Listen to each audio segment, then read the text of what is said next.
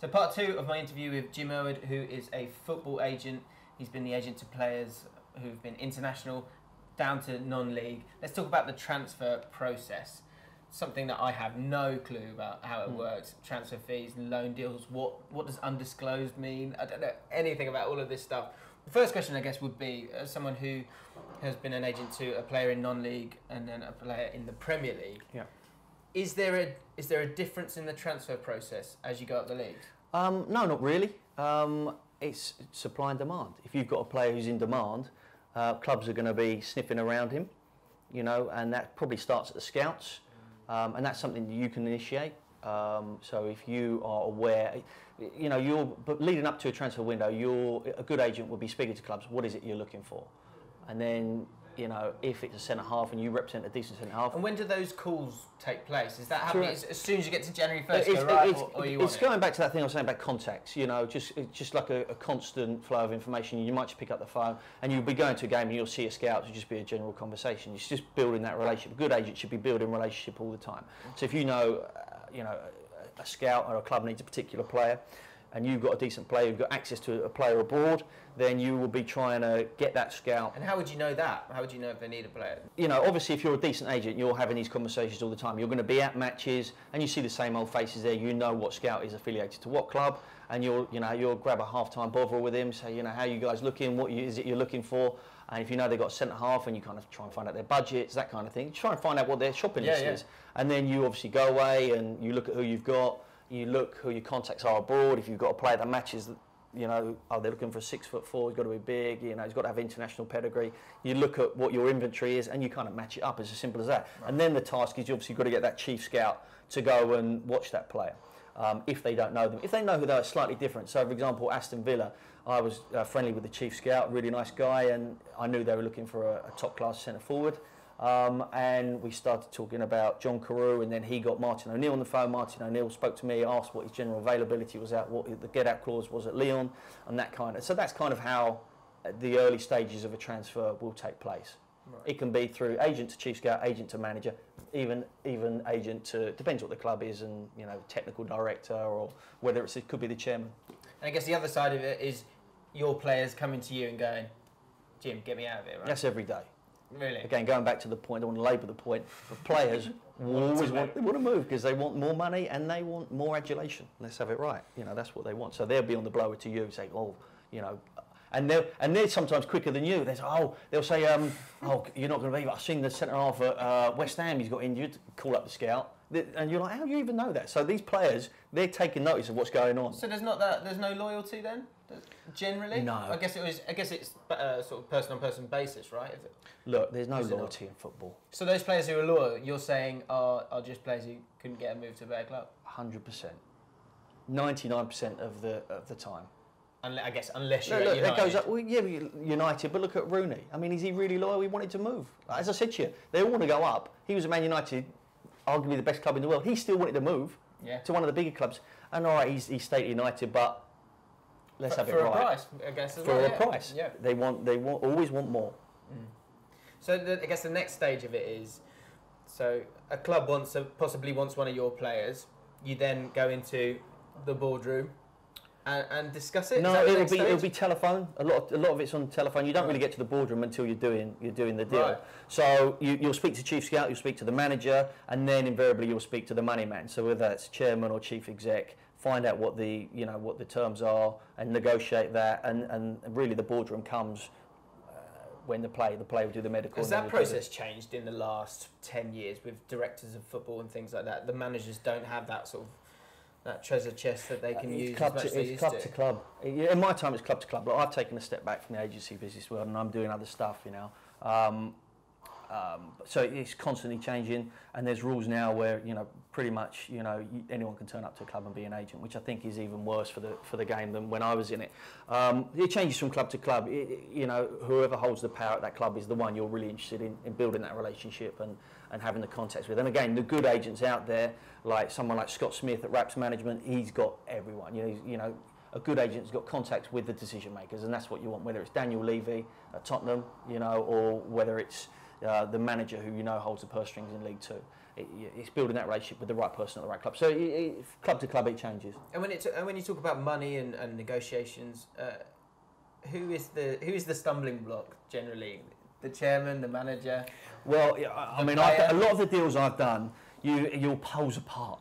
You'll pulls apart in terms of your numbers. In terms of your numbers, right. Because the player wants this much, and the club wants that much. Yeah. And here's half the reason why an agent's needed. Because if you were to have the conversation playing the chairman, the player will go, well, look, I'm the bee's knees, I'm the next, best Rio Ferdinand, and the chairman, even though the club want him, will say, well, yeah, but you're not so good on that. So it gets kind of the relationship off to a bad start. Whereas the agent's in the middle, and he's trying to balance it a little bit and so get the parties to meet in the middle. Players would be getting kind of bullied by.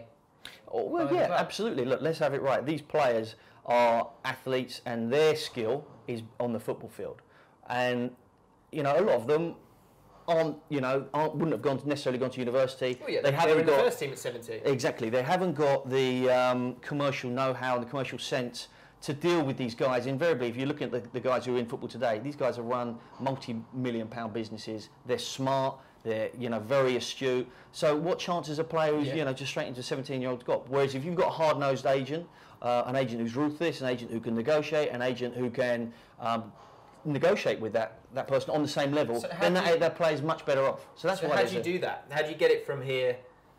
That's what can take time. How do you do that? That's what can take time, and fans don't understand. Why if Arsenal need setting up, just go and get him. You've got the money in the bank. But at the same time, the club wants to balance his books, and he doesn't want to pay over the price because then they'll be known as a soft touch. So it's a lot of to-in and fro-in. What skills have you used when you're in those negotiations? I've tried a few things. I was never interested in brown envelopes, and that did go on in my day. But I did buy Martin Allen a book. I knew he was he loved champions and that kind of thing. And back in the day, Johnny Wilkinson, I bought him a Johnny Wilkinson book just to try and grease the wheels a little bit for a deal with Sam Sodji, and what a client he was, by the way.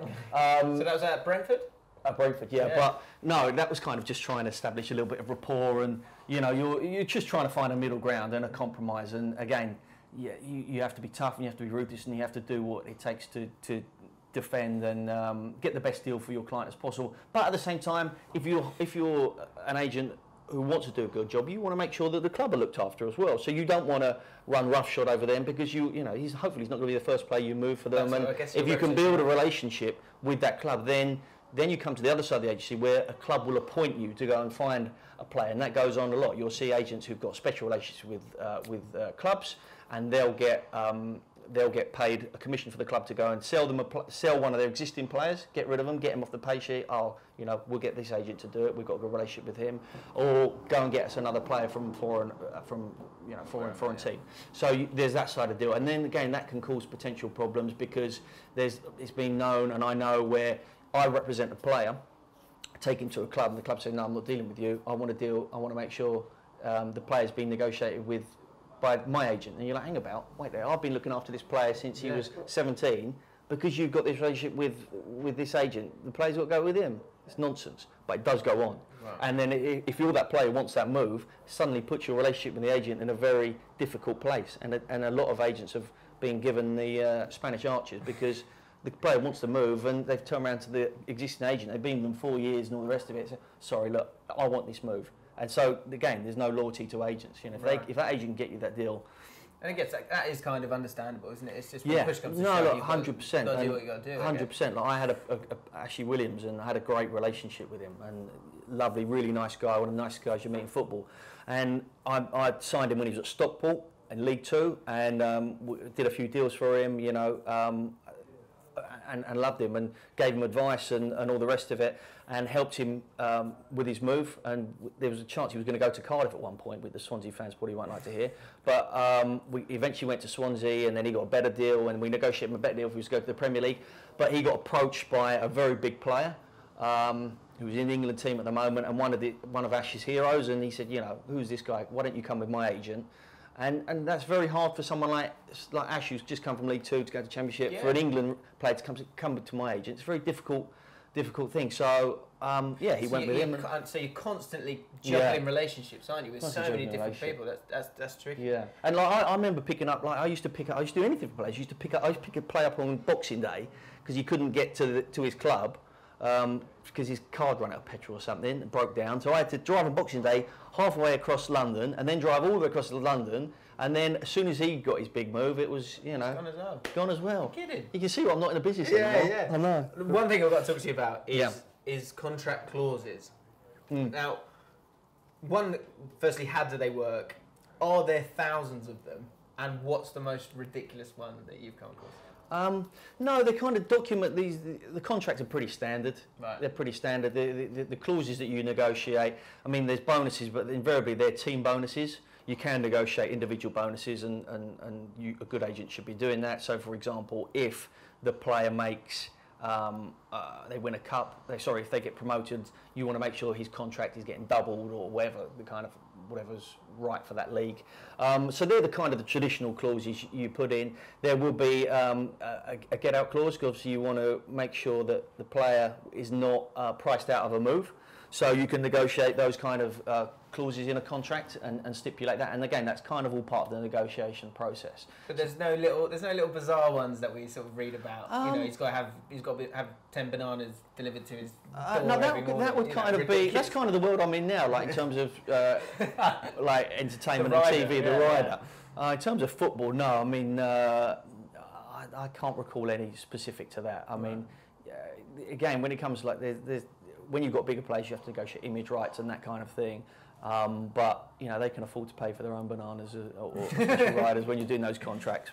Well, what about just general bizarre transfers? What's the weirdest kind of situation you found yourself got a couple. I mean, one of them was with John Carew. And we had the rights. My company had the rights to sell John Carew. We had a deal with Leon. So remember what I was talking about with Leon would employ an agent. We had a deal with Leon. If we could move him on, then we were going to get a nice chunk of change. So we were like speaking to everyone. So hang on. So whilst he's a Leon player and they're sort of all excited for him to play games, have they given you a call on the sly and gone, he's actually not that decent? Like, like it can be waged. Like if you look at Adebayo's situation at the moment, like it's, his general knowledge that the club want him off the wage books. Yeah. Similar sort of thing. Right. So at that point, a club will pick up the phone to an agent and they'll say, can you help me ship this player and get him off my wage bill? So John Carew was one of these players. And we had Villa lined up, and we're like, yes, here we go. This is what we're going to get us off to a good start of the year. And then, like at the final situation, there was some sort of a favour, and it involved Roman Abramovich, and it involved Milan Baros, and And I'm like, what's this got to do with me? So Liverpool player. Oh no, so Milan Baros was at Villa at that point. Yeah, it was and basically in the end it was just like a swap deal. I'm like, swap deal? Like there was no money exchange, or it was just like an out and out swap deal. So kind of we got, thanks for your help, thanks for getting Aston Villa involved. Maybe we can do business again. But I guess there's a question: the ripple effect.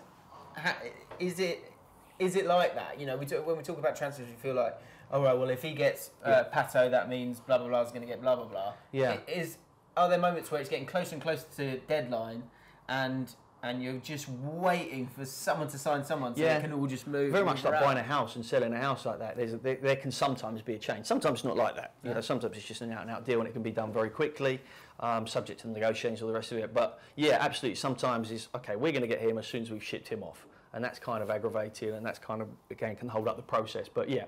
Not all the time, as I said, it depends on club to club or on player to player. But yeah, absolutely. Sometimes if you're waiting for that player to move to there, you've got to wait for that club to sell that player before there's a vacancy. And that's pretty standard, We're in the middle of the January transfer window. It's something that's revolutionised the way it all works. Before you could get to the end of March and you could still kind of get a couple of people on loan and things like that. Now there's a very specific window, obviously.